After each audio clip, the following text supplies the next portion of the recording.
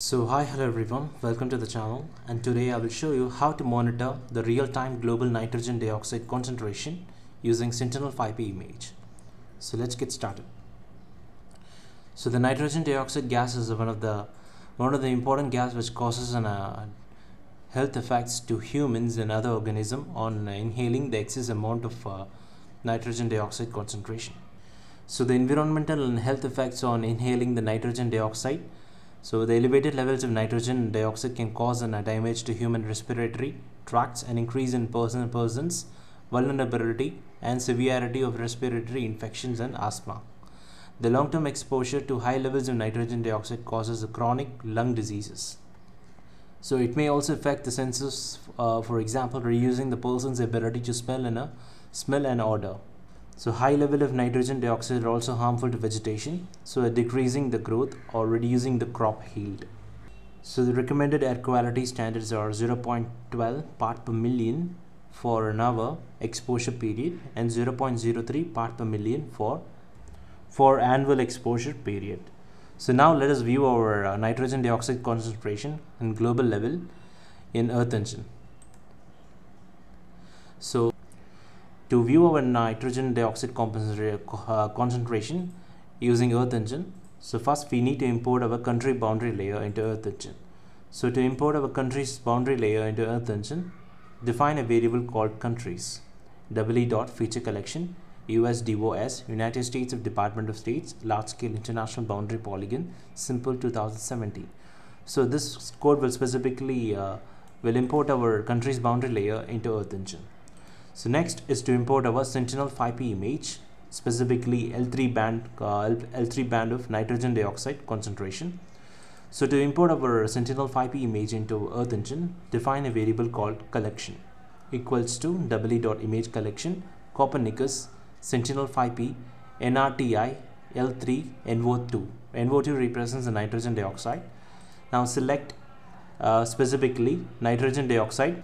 Now select NO2 specifically we need to select NO2 column number density, and with the temporal filter, that is we have for the specific time period from 2019, selecting a specific time period July 1 to July 6. So this is a specific time period from 2019 July 1 to 2019 July 6. So we are specifically filtering our temporal filter from 2019 June 1 to 2019 June 6. So next is we set our visualization parameter for our layer. So to set our visualization parameter, that is to define the color for our nitrogen dioxide concentration in global scale. For that we have to set our visualization parameter. So define a visualization parameter. Define a variable called bandvis, refers to band visualization, with a minimum value of 0 and to a maximum value of 0.002. The color palettes we are using is black, blue, purple up to red. So here the black represents the lowest concentration of nitrogen dioxide and the red represents the highest concentration of nitrogen dioxide. And finally, to display and visualize our layer, we need to define a map.addLayer collection.mean. So here we are specifically using mean function because our temporal filter, that is varying from 2019 June 1 to 2019 June 6. So there is a variation in the timeline. So in order to acquire a mean value, a mean image or mean concentration of nitrogen dioxide, we define a collection.mean and .clip countries. That is referring to our country's boundary layer here, and the collection, similarly the collection here refers to our Sentinel 5P image, specifically that is nitrogen dioxide L3 band, and here the band visualization refers to our visualization parameter, and output the layer as S5P NO2 Sentinel 5P nitrogen dioxide. Lay the layers name as S5P NO2, that is Sentinel 5P nitrogen dioxide. And last we have to center our layer. For that, define a map.center. So we're giving a lat and longitude for our layer with for centering our layers, and with a specific zoom level of 4. Now let us run this code. So now let us run our code. Go to the option called run script, click run script. So now we can able to clearly let us view our nitrogen dioxide concentration on a global level.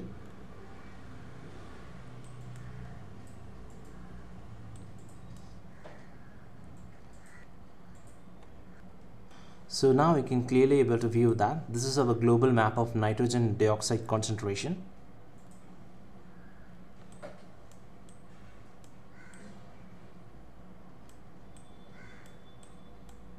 So now let us view our nitrogen dioxide concentration. Let us start with India. So now you can able to clearly view that the red color indicates, red and yellow indicates the highest level of highest concentration of nitrogen dioxide. And let me show you that. So here you can view that the black and blue represents the lowest concentration of nitrogen dioxide, and yellow and red represents the highest concentration of nitrogen dioxide. So in India, several parts has a very high level of nitrogen dioxide concentration, mostly due to the industries and vehicular emissions might be one of the major reason for causing the concentrations of nitrogen dioxide. And similarly, let us view China. So here we have a very high level of nitrogen dioxide concentrations being observed here. You can see the several red and yellow indicates highest level of nitrogen dioxide concentration. And similarly, let us view here. So in Middle East we have fewer spots, or the fewer spots represents the highest level of nitrogen dioxide concentration. And in Africa we have here we have a very high level of nitrogen dioxide concentration. And in case of South America, we have a very low level of nitrogen dioxide concentration, except this area.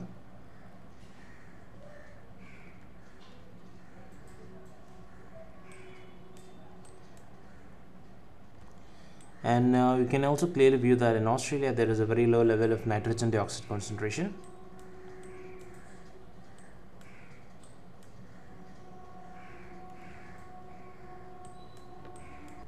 So at last, let us check the nitrogen dioxide concentration in United States. So we can clearly able to view that only this particular region has a very high level of nitrogen dioxide concentration. So this particular area, that is Chicago.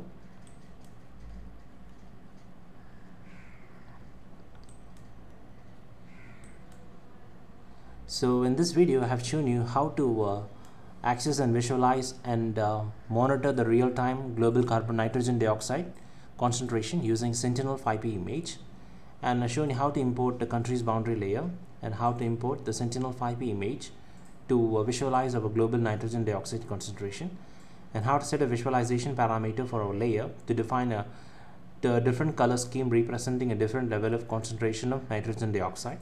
At last, how to display and visualize our nitrogen dioxide concentration.